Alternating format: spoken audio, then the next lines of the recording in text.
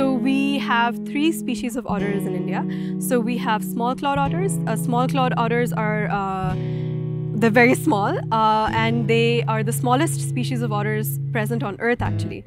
We also have smooth-coated otters. Smooth-coated otters are very charismatic. They're very well known and you might have seen them in documentaries from India because they tend to stay together in groups, and when they're together in groups of 10 to 12, they're so intimidating that they can scare off tigers, they can scare off crocodiles. So we also have Eurasian otters, but we don't know currently how closely these Eurasian otters are related to the Eurasian otters in the UK, for example, or whether we have a completely separate subspecies altogether. I mean, all of these things we don't know that much about. But yes, we have 3 species of otters.